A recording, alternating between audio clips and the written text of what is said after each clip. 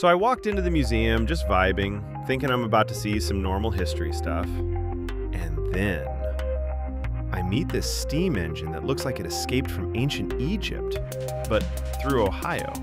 Like, bro, why does this machine look like it pays taxes in the afterlife?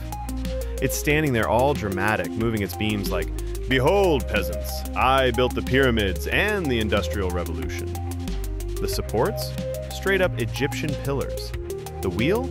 Literally the sun god Ra doing cardio. Meanwhile, I'm just, "Sir, this is a museum, please stop flexing."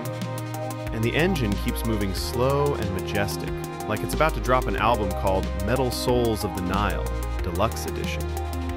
At some point, I swear it looked at me like, "You have 75 tabs open in your brain. I powered half of Victorian England.